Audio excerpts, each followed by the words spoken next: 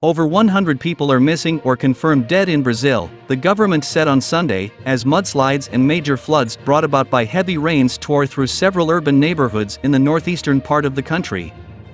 It was the fourth major flooding event in 5 months, underlining a lack of urban planning in low-income neighborhoods throughout much of Brazil, where shanty towns are often built on hillsides prone to collapse.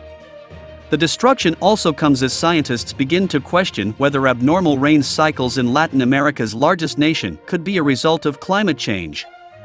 As of Sunday afternoon, 56 people had died in the northeastern state of Pernambuco and 1 died in the neighboring state of Alagoas, according to a message posted on Twitter by the Federal Civil Defense Service, which is in charge of emergency management. Another 56 people in Pernambuco were missing.